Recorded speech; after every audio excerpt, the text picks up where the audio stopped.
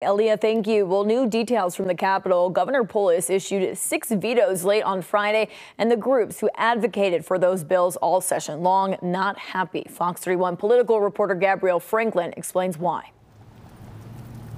Yeah, Governor Polis is rejecting some of those bills, calling them difficult or unworkable.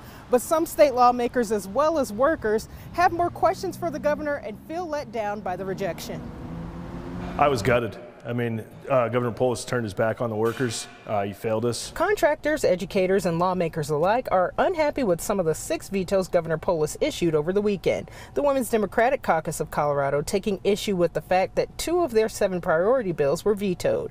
One of those bills would have required schools across the state to meet certain installation and maintenance requirements for their HVAC systems if they want to receive federal dollars for their heating and cooling. The reason the Women's Caucus was supporting the bill is because it has to do with families, women, children, and, our kids' education and being in proper conditions when they're in school buildings and ensuring that they're comfortable and can learn. It's not too hot, not too cold. The governor said the proposed requirements went too far, saying in his veto letter, quote, schools and school districts that choose to access available federal funds for this purpose would be required to undergo onerous assessment and installation requirements using a certified contractor list established by the Colorado Department of Labor and Employment, above and beyond federal requirements for those funds. Definitely is a slap in the face. I mean, workers are getting taken advantage of on a day-to-day basis. The bills we've passed in the past that he referenced in that veto letter were to correct this.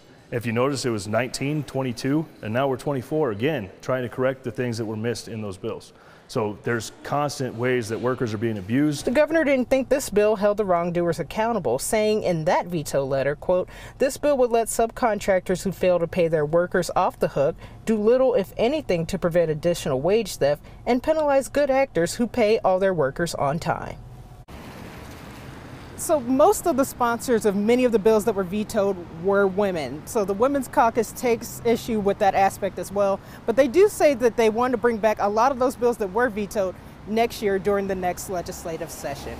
For now, we're live outside the state capitol. Gabrielle, Fox 31. All new tonight.